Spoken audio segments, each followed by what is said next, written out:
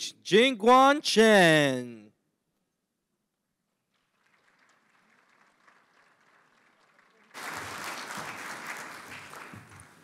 Good morning. So we're at the halfway point of our conference. Just let everybody know things are going great, right? And also, we're really happy to see all the sessions with very active participation from the audience, very lively questions and answer period. So we really encourage that.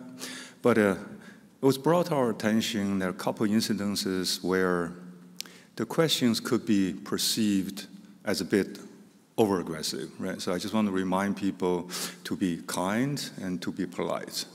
And if you really have some, constructive criticism, the best venue will be, talking to the individuals during the break. So again, just remind everybody the code of conduct for the, let's make this a happy and place for everyone.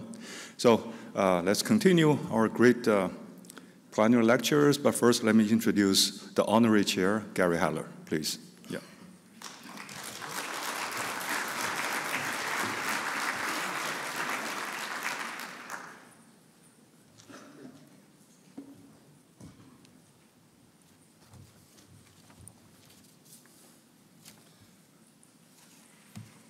I think we have a couple slides about the Boudart Award before I begin.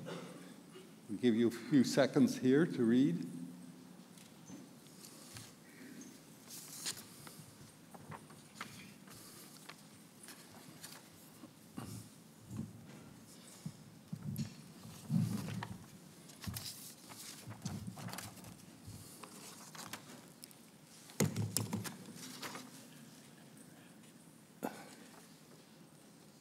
And the next slide.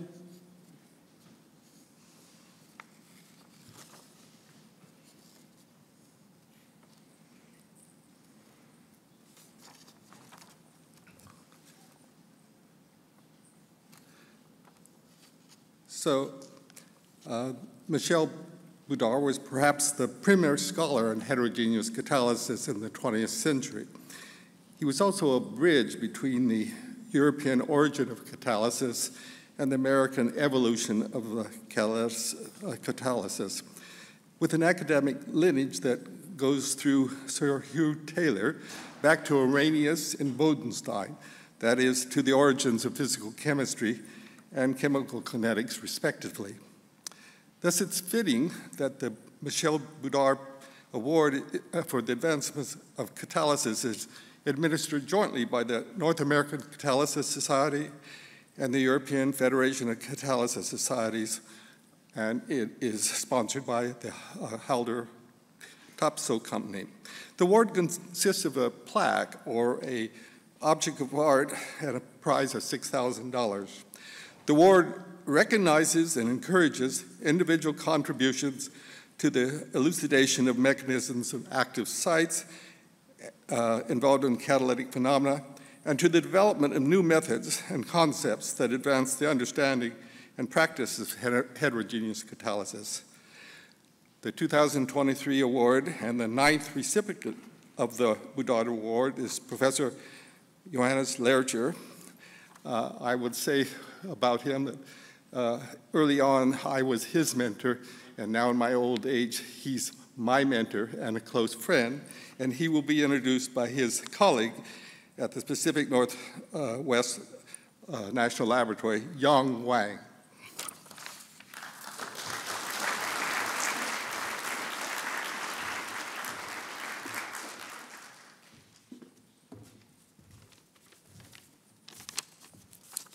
Well, good morning. I'm greatly honored to introduce Professor Johannes Lercher, a distinguished scholar and a contemporary pioneer in catalysis, renowned for bridging between fundamental concepts and practical applications.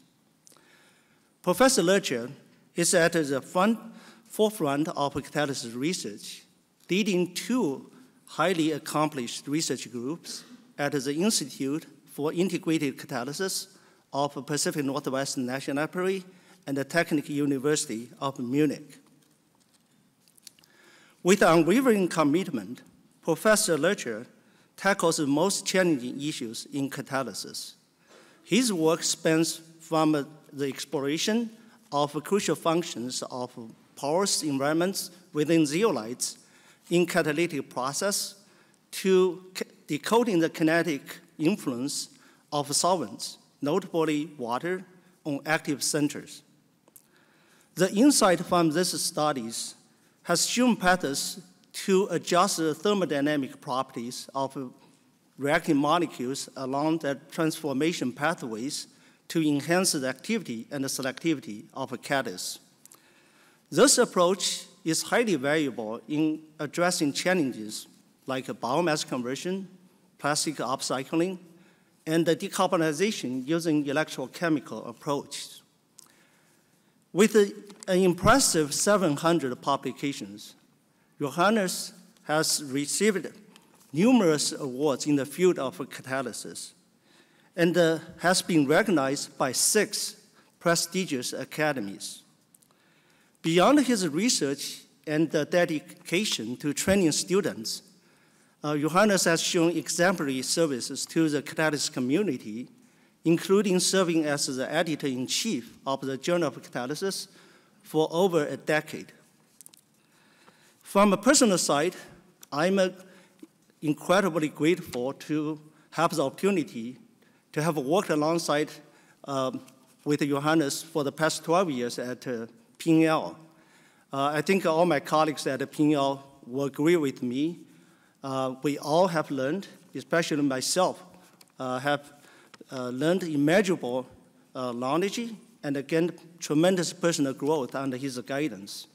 So for those who don't know Johannes well, he is not only a brilliant scientist, but also he's an exceptionally candid individual, radiating kindness and possessing a wonderful sense of humor.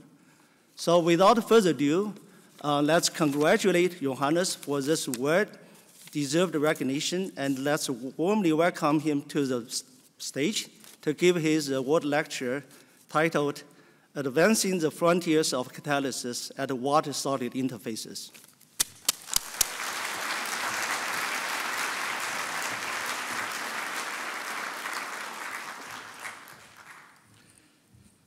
So, now, I need to try to start my computer because it went to rest.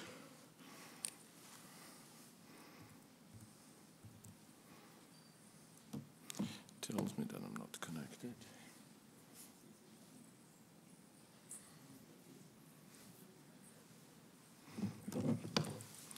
Thank you, Young. Thank you, Gary, for the way too kind words. Thank you for those who confined me here at the podium because they had promised me a mic, but I didn't get it.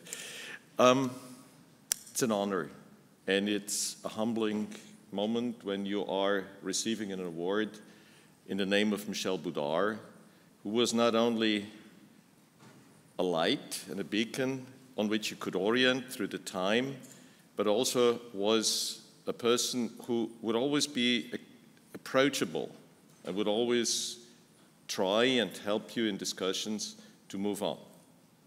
Now, at the moment of being grateful, I would like to also remind and say who we have actually I've been blessed with working. There are a large number of students, and this is the group in Munich, and I really cherished all of them, even when we had a little bit more intense discussions on this. I've always also been really happy to work at PNNL, and it was a unique chance to broaden the horizon and being forced to work in between different forms of, thank you, that's fine, in between different forms of the catalytic disciplines. I've listed on the left side collaborators, and I've singled out 2. This was Heinrich Nolle, who was my PhD advisor and gave me incredibly freedom in actually to work whatever we wanted at that time, and to Gary Halle, who taught me that not everything can be as pampered as a laboratory in Vienna, and that you have to wake up and to live to the realities of this world. And you see a long list of people, and the fact that the theoreticians are at the end of this list does not mean anything on value, but really more on the way how we have interacted on this one. You have on the right side those group leaders and senior scientists I had the pleasure to work with over the years, and again, I would like to single out Andreas, I would like to single out Yue and Hui Xi and Gabi Mirt as those who were the most influential one. And I would at the end of this list thank two friends that tried to put me back on the right path in all aspects of my life, and who regularly fail and still are friends. So that is what I'm really appreciate. And at the end, the most important thing, and that's you. It's the community here, and especially the North American community, that the diversity of opinions, and the fact that you will walk out, 50% of the audience going out, what nonsense has Johannes talked today, and how much do we disagree? But this disagreement is what shapes us. And this close-knit community is what we really should enjoy and should be living forward. It includes all ages, it includes, I didn't see any other way of discrimination in that part, and I can talk from own experience as I'm a small minority in a small minority. Now let me start confusing you. I know that I shouldn't be doing it, but I start with a molecule. And I start that this molecule has properties, and we define these properties in Europe by a partial differentiation to the free energy and call this chemical potential. And this chemical potential gives us the overall reactivity. It has two components in. That's the standard chemical potential, and if I talk to some of, this gives you the intensive property of that molecule. And the second part is the extensive property, and this may be an entropic term, or this may be simply the number. And then when we start perturbing this system, we add something to it, and I call this the excess chemical potential, and this is called the excess chemical potential, at least amongst the chemists, and that gives you all the contribution of the environment, of the interactions, and what that molecule has. Now, what's the consequence if we adsorb? What's the consequence? And I'm using zeolites here not because I think zeolite rule the world, but it's because it is a relatively well-defined structure in which we can compare two states. And you have one here where the state is in the where the state is here in the gas phase, and one where the state is adsorbed on the surface. We know already that that this describes the activity, the standard potential, and the pressure. We know also that if we are in equilibrium, the two chemical potentials in the gas phase and on the surface need to be the same. And therefore, we can formulate the chemical potential of the adsorbed state, and that is, of course, the same standard potential then in the gas phase. And then we add excess potentials. We add the binding to the catalyst, and that gives you a gamma that is smaller than 1, so it feels comfortable. It gives you interactions that can be comfortable, or and then it's smaller than 1, or they can be uncomfortable and repulsive, and then it's larger than 1. And in all this, we have one term that equilibrates this, and that's the surface concentration. It's actually really concentrated or deconcentrating, and that's all what I'm going to be talking about today. We have heard from Yuri as a probe of measure how we can feel what the potential of this is. And this concentration at the surface gives us a gauge compared to the gas phase, what the material really, in which state the material is. Then it begins to be fairly simple, because now you have a trajectory, a chemical path, and all what we are doing is we are looking to manipulate the initial states in the adsorbed state or in the interacting state and the transition state. And now the binding to the surface gives us that trajectory, and this is what we normally say when we talk about the lowering of that barrier. And clearly the concentration here is going to be higher than the concentration here. The excess chemical potential here in this state is much higher than here, so therefore the concentration is going to be much lower. All these changes are really only in the rate constant. And then we have a factor, the concentration of species at the surface on active site, that gives us the number of potential, the concentration of transition states. We have two ways of manipulating both ground and transition states. In addition to the specific bonding and the nature of what we have, and that is the constrained environment that will help to stabilize, and that is the charge which may help to destabilize or to stabilize, depending whether the molecule is charged or not charged and what the polarity is. And that's all what I'm going to be talking today. I'm going to be giving you 3 examples along this journey. 2 of them are within zeolites. 1 of them is going to be on metal particles. We're talking about the local organization of water. We're going to be talking how the charge there will destabilize and stabilize the species along the reaction path. And I will talk finally how the binding of hydrogen to the metal is actually the only parameter for hydrogenation, so only for the hydrogen in, hydrogen out, which counts. Let's start with water. Now, if you absorb water in a zeolite like ZSM5, what you see, the amount of water that you can absorb and the isotherms, as you see it left here, depend on the concentration of aluminum in that lattice. And the more aluminum you have, the more water you can absorb. And if you normalize those isotherms by the concentration of Bronsted acid sites, they all fall together. And that tells you that there is a specificity that is linked to the aluminum. You can then determine your stoichiometry, and you will find that that stoichiometry is around 7 to 8 molecules. And you can, once you have established this, you can then ask yourself, why is it limiting? And you will see that this limitation that you have is, I have to learn to handle an electronic pointer, and without a light source, it's really difficult for me. You see that the heat of adsorption that you have decreases from around 75 kilojoules per mole. Don't look at the instationarity at the very beginning. From 7 down to 45 kilojoules per mole. And 45 kilojoules per mole is the heat of condensation of water.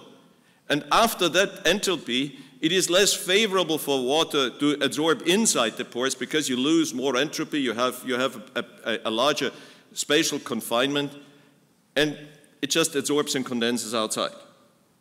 So what we learn is, this is the barrier that actually hinders you of coming in. It's what determines hydrophobicity. So hydrophobicity is a colligative and entropic phenomenon.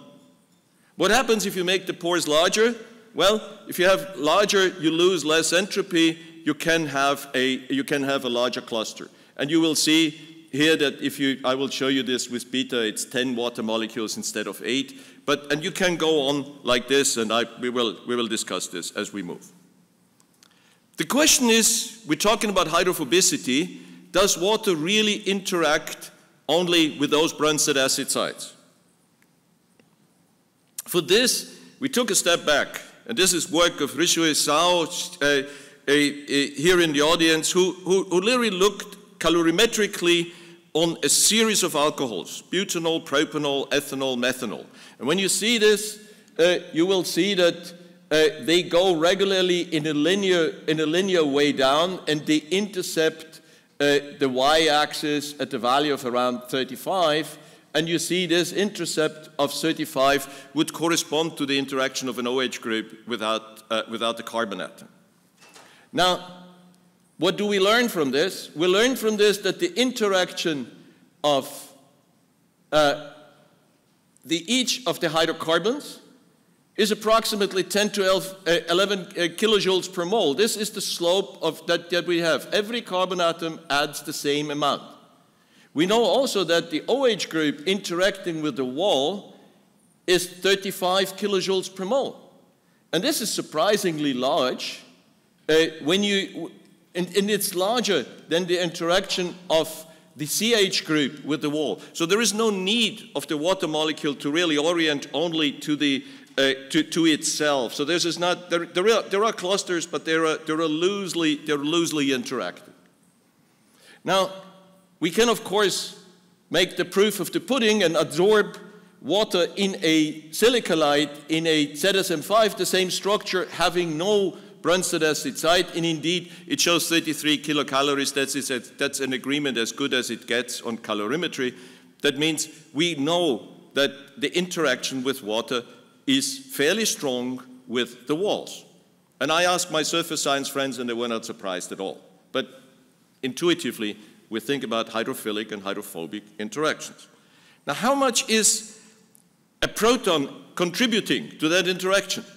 And you see the same thing. You see a shift of that line. Again, the slope did not change. It's still the 10 to 11 kilojoules per mole. You see now an additional 37 kilojoules per mole. Look, the difference is hardly there. And that means the interaction of this OH group with the forming a hydronium ion at larger site is not much stronger than the interactions with the wall. So we have a little bit an illusion when we talk about hydrophilic and hydrophobic interactions in this way. And indeed, of course, the 70 kilojoules on extrapolation is exactly the value that we had found before for water adsorption. So the question comes on, why does only water fill the pores? And not fill the pores completely? Why does methanol fill all pores? And the answer is simply the heat of condensation. The interaction between the framework is 35 kilojoules per mole. The heat of condensation is 45 kilojoules per mole. If you do the same thing with methanol, the physisorption, the heat with the interaction, is 46 kilojoules per mole, because now you have to add the carbon atom to this. The heat of condensation is only 35 kilojoules per mole. And therefore, methanol fills the pores. It's more advantageous. Water does not, and it's disadvantaged. Okay. So we can work with this as for the uniqueness of water in that sense, and that there is no methanol phobicity or any other phobicity in lattices, and the interactions prevail in all of them. So what happens now? I have now positive charge in the zeolite. We have hydronium ions, we have hydrated hydronium ions. What happens if you adsorb a molecule in between them? Let us take a step back. Let us take first a step saying, what is the difference between gas phase and a liquid phase if we adsorb on the same stuff? And I put the two examples here on the left side, the gas phase adsorption, and I've taken the example of cyclohexanol, and on the right side, the adsorption in a solvent. And you see that the gas phase adsorption on this zeolite here was 88 kilojoules per mole, and we can therefore set this to 88 kilojoules per mole. What happens because of the much weaker adsorption in the aqueous phase? It's very simple. Yes, Charlie, you were right. It is a simple additive behavior of the enthalpy of solvation, and therefore you start from a different starting point. You're already a lot lower, and therefore the interaction with the surface is then only 22 kilojoules per mole. That helps if you need to adsorb and desorb, and it will help also if your desorption step is really something which is very critical. Now, we may have changes, and you will see this, if the molecule is smaller and if the sorbent changes its properties. The molecule is smaller is very important, because if you have a large molecule, the dispersion forces and those diffuse interactions really tend to dominate, and therefore you will see much more subtle effects than if you go down to a small molecule like hydrogen, for example, or CO. Now, let's go to the practice. Let's adsorb a molecule, in this case phenol, into MFI. And you see, it's just the inverse what we had seen before. This is a water-filled material, and the less hydronium ions or Bronsted acid sites we have inside, the more molecules we can adsorb.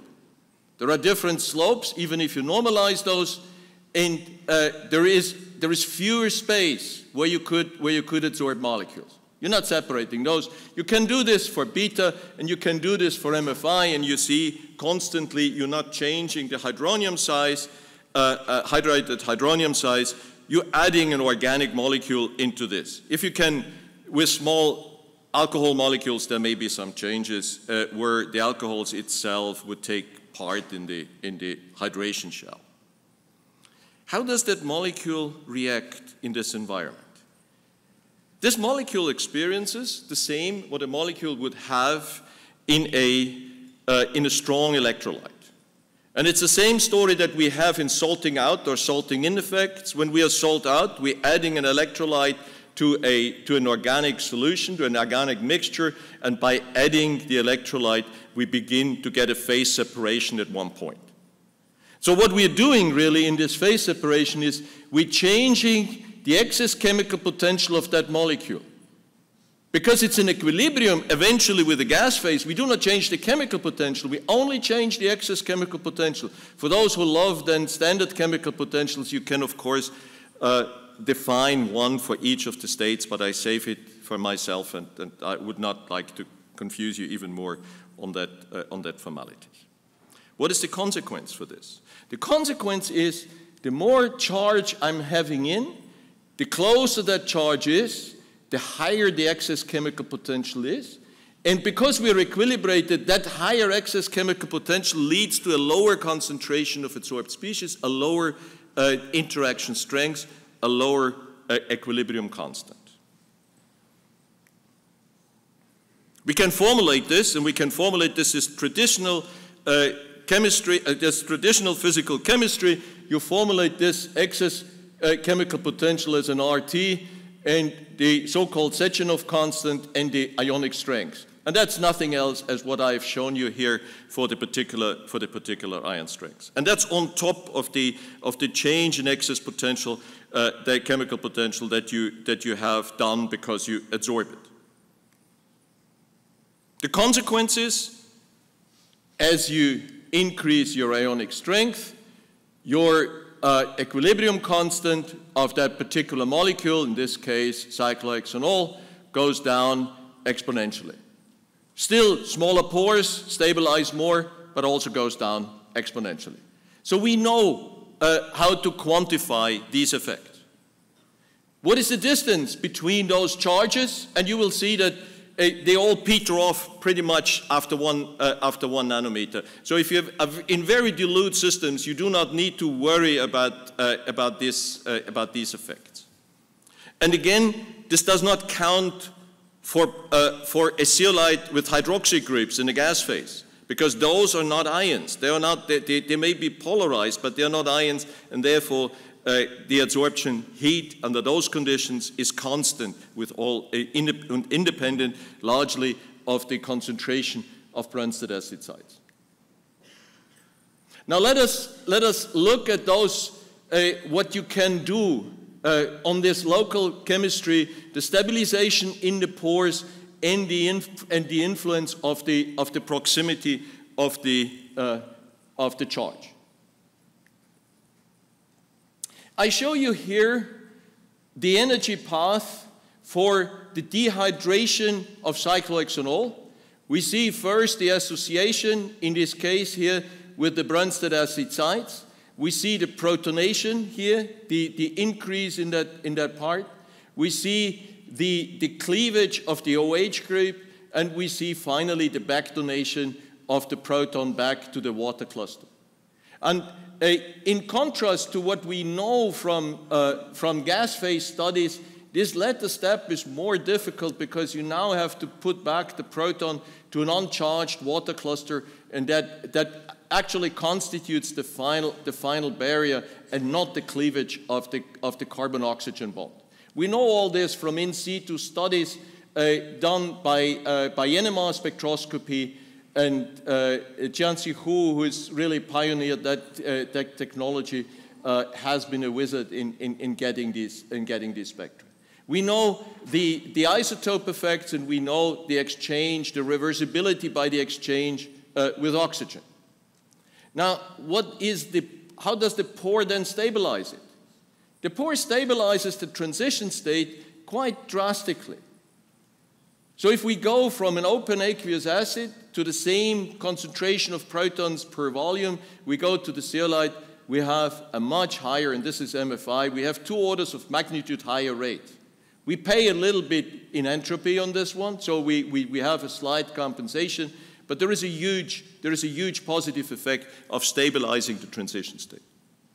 Now, would more transition states make it better? How would that change? So the experiment that we've done on this one, we again took MFI, and we took an MFI in which we knew the effect in the gas phase of Bronsted acid sites was constant. We've done this, we've checked this in 2 reactions. We've checked this for proteolytic cracking, and we checked this for dehydration. No impact of any differences in the Bronsted acid sites. If you do the same experiment in aqueous phase, what you would observe is a maximum in rate. Now, you could explain the first part here saying, okay, your Bronsted acid site concentration, as it goes up, you increase the initial state of that molecule. We don't know yet what the transition state does, and we will see that the transition state is actually equally and even more positively influenced. But then it decreases again. And I will try to answer this before, but afterwards. But I'm telling you in advance that it has to do with a rearrangement in the pores, in confines, where you have to do a charge separation between that salts, and that costs you additional energy, and that sort of does not allow you to go up infinitely. It's not a singularity. You can do the same thing by increasing the ionic strengths in the liquid. And here we have done the same dehydration in an aqueous solution. We have changed, this is a constant hydronium ion concentration induced by HCl, and we have changed the ionic strength only by adding additional sodium chloride. So we changed it on a neutral basis. We didn't change the pH. You see there is an almost linear increase in this one. So we know both the transition state and the charge help us in order to increase the reaction rate. And because this is a little bit an order of magnitude smaller than this, we know that they're approximately equally contributing at this one. So the impact of the ionicity and the impact of the space are approximately the same. So this is the case when we work this in ideal conditions. So if we work it in a very dilute situation, if we work it in the present situation with a high ionic strength in the zeolite pores, we see 2 things. We see that yes, the ground state is higher, so the initial state is higher here, yes, but also the positive charge before the transition state stabilizes the intermediate, so also the transition state comes. And the detailed analysis helps you a little bit because you can independently estimate the excess chemical potential in the initial state and the excess chemical potential in the transition state. And if you look at the numbers here, you will see that's almost a factor of 4 more impact on the transition state than on the initial state. I would be very careful for more complex reactions to extrapolate this, but it tells us where we were. Now you could go out and say, Johannes, you're working under conditions where you have constraints and you simply add more hydronium ions and you cannot bring in more molecules. That's why your denominator increases and your numerator stays constant, and that's why the whole curve falls down. And so therefore we went back and said, okay, we have to work under conditions where we are in first order. So we work under very dilute conditions, under those things, and we have a very small concentration of alcohol molecules in. That's the result. We still go through a maximum. And the question comes now, what is that maximum doing, and why do we have this maximum? And the answer is a little bit less obvious than what we may all have thought in the beginning. You know, and I've shown you this, there is a difference between the two charges that we have in here. And when we talk it with MFI, we see that it's approximately the same, that distance, the maximum is at the distance when that distance is approximately the same as the diameter of the pores. And indeed, you would be tempted to say, when I go now to zeolite beta, I see the shift is to the right, and indeed this is what we see. So the maximum in beta is 0.67, the maximum in MFI is 0.55. I will put this in question. So what does this shift do? Now let me put the hypothesis in, and the hypothesis is simply as once the transition state and once that symmetry gets larger than the transition state, all what we have to do is we have to separate the positive and the negative charge in the zeolite, and that adds additional work. And that additional work sort of works towards increasing your increasing your transition free energy. We can do the same thing. This is not a singularity for elimination reactions. We can do the same thing for an aldol condensation. And we'll see an increase in that aldol condensation, here already at lower ionic strengths, and we see a strong increase with HCl as well. However, again, the rates are much lower. The rates are 2 orders of magnitude lower outside the zeolite pores than inside the zeolite pores. And the transition state is further to the right. Because now I have 2 molecules. I need a larger environment. And indeed, what we learn is that in this particular case here, MFI for the elimination was the best. In this case, for aldol condensation, beta is the best. This is what we know. We know that we have our benefit of the environment, and we have a limitation by the pore size and by the symmetry. We don't know. This is really an open question. So the constrained space helps and limits at the same time. If this is true, if I'm opening up the surface, if I'm going to macropores, that should go away. And that should be changed by the fact that all what I need to do then is I need to have a little volume expansion. So I have a volume expansion of my Helmholtz layer that is very little work compared to a charge separation.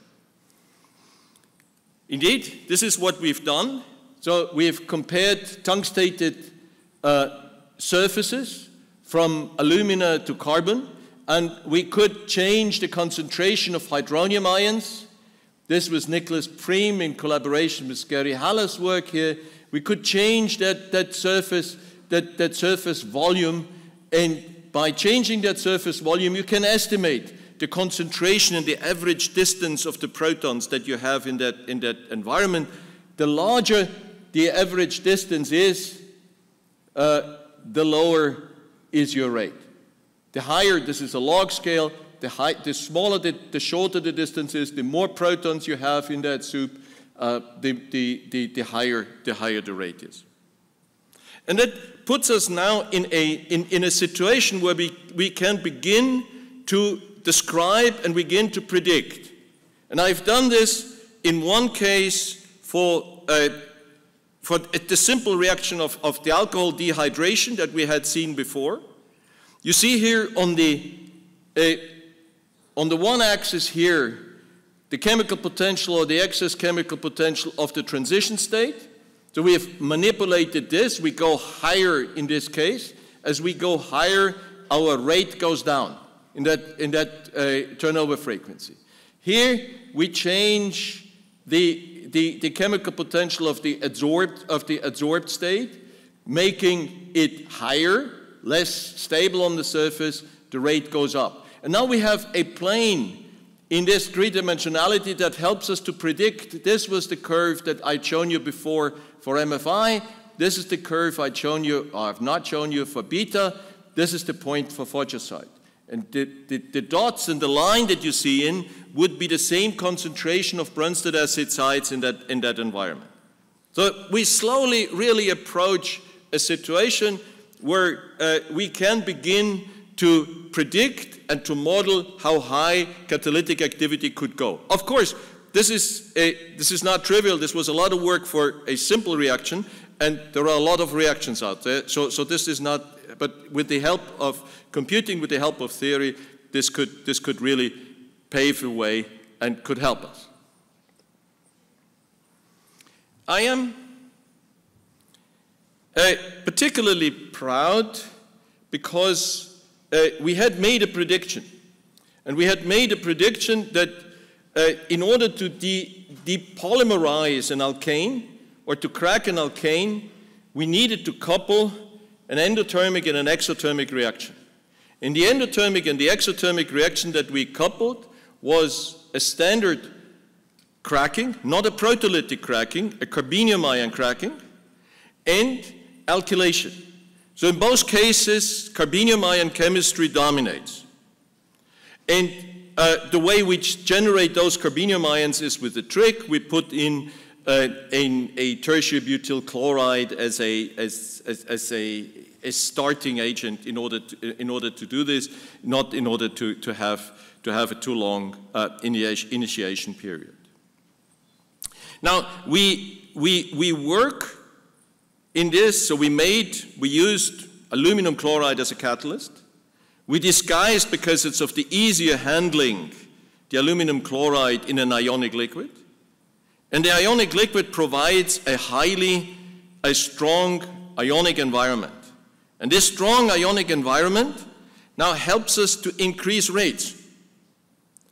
And so we have done both. We have allowed for coupling, through the coupling, to lower the temperature and avoid the endothermicity by kinetic coupling. And we have increased the rates by providing the molecule an unpleasant environment, the ionic liquid and the high ionicity. And what you see is the conversion of LDPE. This is Wei Zhang's, these are Wei Zhang's experiments. So where we took LDPE, you can take any form of polyethylene, polypropylene, it doesn't matter, in any mixture, and you take isopentane, you take it with a tertiary butyl, with an N-butyl pyridinium ion and aluminum chloride, and you get out 100% yield of a mixture of liquid alkanes at 70 degrees. So you could go a little bit lower, but actually at some point you really run into the thermodynamic limitations, and your conversion is not going to be complete. So this is the point. So what I wanted to show and what I want to emphasize is, yes, this was a lot of heavy and very simple chemistry and physical chemistry. Now you can actually use this and convert this to practice. Now let me over the last third, let me go through a change pace. I've shown you so far, I've shown you solid acids and how the hydronium ions work. And I would like to point out then now how we add hydrogen to molecules under those conditions. And there is a lot of debate of whether this hydrogen is being added, whether electrocatalytically or catalytically, as a hydrogen atom on the surface, or it is a proton-coupled electron transfer. And I will show you that this proton-coupled electron transfer and the ionic, yes, they differ, but at the end, eventually, there's a gradual from the rate, there's a very gradual a transition between those two. Now, if we put a metal particle like platinum in water, what we observe is a lot weaker adsorption. And you would come back and tell me, yes, you have shown before that this weaker adsorption is because of the stabilization of the molecule in the solvent. Yes, this is true to a large part, but no, it's not true. There is always there is still a barrier. There's still a barrier left. And the question arises, why do we have a change not only in a lower entropy that we are having, but we also have a higher entropy. So we actually gain in entropy under those conditions in water compared to the, or we have higher entropy loss in water despite the weaker interaction. When we look at platinum in the gas phase has a work function of 5.6 eV. And if we look this to the standard hydrogen electrode, pH 0, 1 bar hydrogen, 25 C, we have a work function of approximately 4.4 eV. So we have two different work functions. And now the question is, do these work functions equilibrate? And they equilibrate if the number of electrons that I have in the one pool and the number of redox potentials I have in the other pool, whoever dominates will dominate in this chemistry. And you see this is a very nice an EPFL group. It had done a very nice review article on this and shown that you do have, when you take a particular redox potential, in this case the water, if that lies higher, you will start donating into that system because you have a finite metal particle. Finite metal particle is 1-2 nanometer size of that metal particle. So what we know is we change the Fermi level. We change that Fermi level if we keep the vacuum level constant. If we change the vacuum level, there are different things that we can observe, and there may be different reasons for that transition. But we know that the two will in some ways eventually equilibrate, and you can measure that equilibration by measuring the open circuit potential if you put your electrode into water. Why is a hydrogen then weaker bound? It's weaker bound because your higher Fermi level or your higher level compared to hydrogen will then give you a stronger filling of the antibonding states. Now, if that's the case, we know that a higher concentration, a lower pH, a higher concentration of hydronium ions weakens typically hydrogen binding.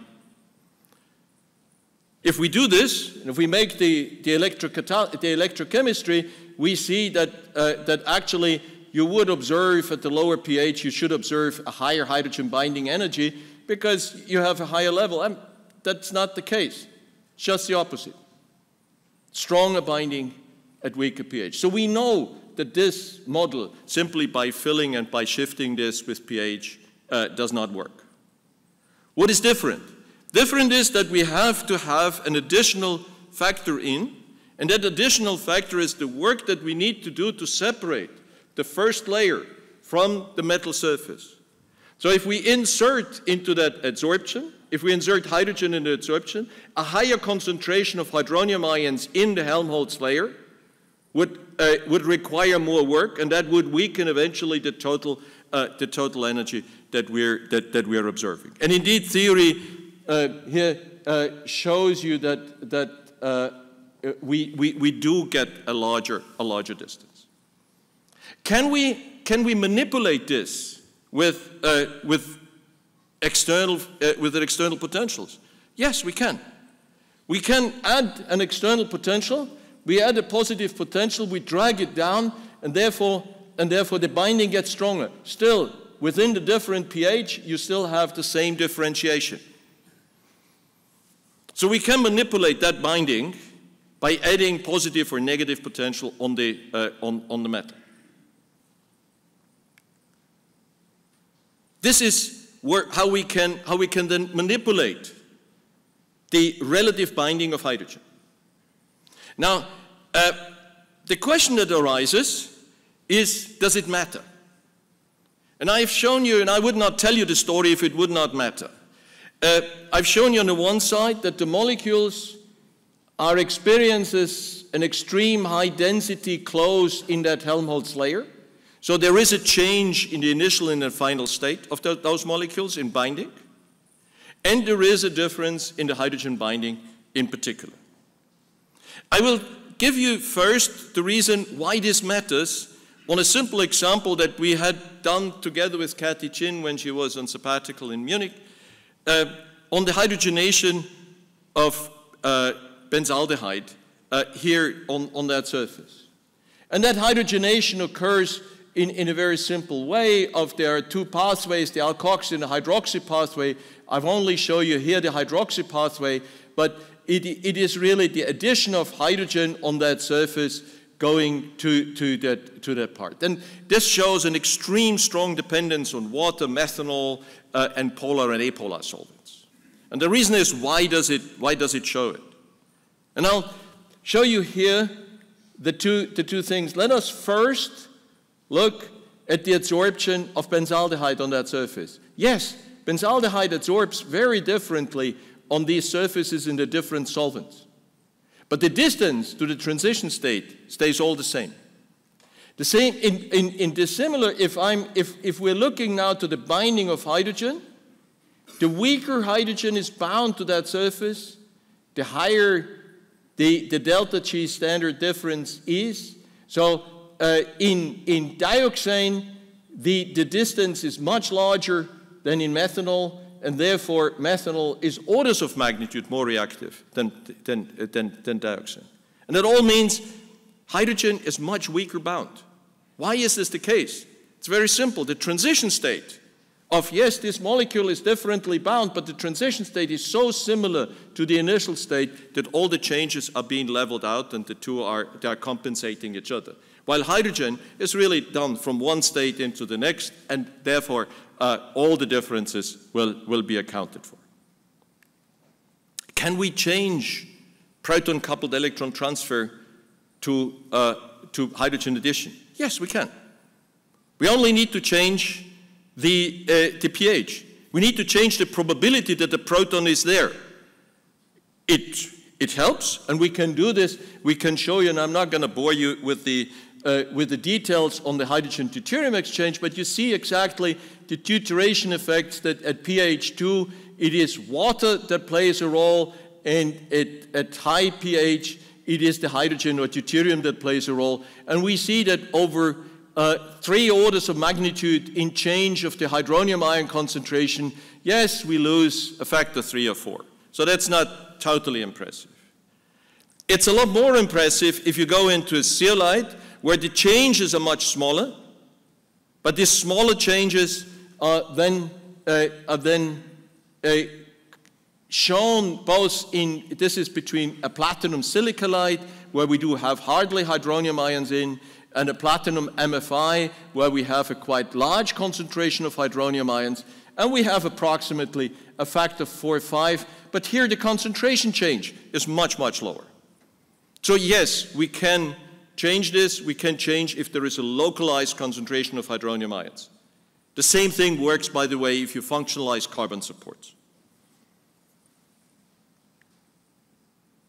Theory, this was from the group of Matt Nurok, was actually showing that indeed a higher acidity and that higher hydronium ion concentration makes the proton-coupled electron transfer favorable and helps us to achieve that size. So we have solved these subtle differences between proton addition and hydrogen addition. Now let me come to the last point, and this is, can we manipulate rates on a non-Faradaic way by changing the external potential? This is work that has been presented yesterday by Julia Moreira from PNNL, and she showed that what you do is, this is hydrogenation, again, the infamous benzaldehyde molecule that we seem to hydrogenate with great enthusiasm. This is electrochemistry. This is just adding hydrogen pressure between 5 and 20 bar. If you add an external potential, this is minus 0.1 against the reversible hydrogen electrode, you see a significant jump in activity, and you see a significant difference in the order in which it's done. Now you can take a step back and can say, okay, I know my current. So because I know my current, I can estimate how many electrons I have actually used to hydrogenate.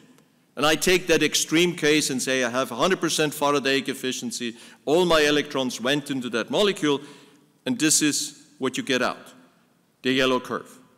And that yellow curve shows you immediately it just doesn't get it. It just does not cut it quite to the same level as you've seen in this.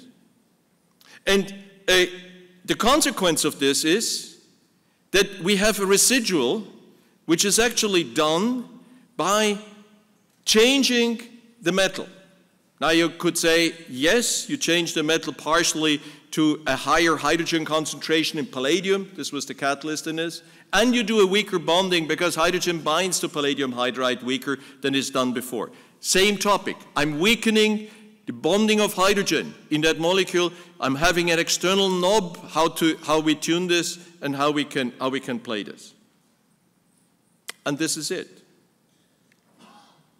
So I've started out today explaining you that we have a local organization. I've shown you that this local organization defies a little bit what we think about how hydrogen bonds and hydrogen not bonds. I'm also encouraging you, everything is normalized to the gas phase pressure. So if you fix your gas phase pressure and you wait long enough, you can determine your thermodynamic state by determining your local concentration. You know the sum of your gammas, and all what you need to do is you need to work out your gammas. This is complex, but if we work all together, we can actually solve that complexity. I've shown you that the interactions with a hydrophobic wall with OH groups are at least as strong as the interactions of an OH group with the hydrophilic side. I've shown you that in the next step that there is an interaction that bringing charge together changes the initial state of a molecule. And I can do this in very simple electrostatic models, and I can take a Sechenov constant, I can take the ionic strength, and actually estimate where this gets us. And I've shown you also that as soon as I need to get charge separation, I need to pay for this. And as soon as I'm making it open, I will lose this compartmentalization that I've been showing you before in the first step. And on the last step, I've shown you some ways how to manipulate and change hydrogen binding. And weaker hydrogen binding always increases the rate constant. It not always increases the rate, because at some point there is such a weak interaction that you don't have it and you need very high pressures. But you can estimate and you can come forward and do this. I've said thank you initially to all the people I had the pleasure and the privilege to work with. I want to say thank you for those who have helped that we could work with and that done the sponsoring.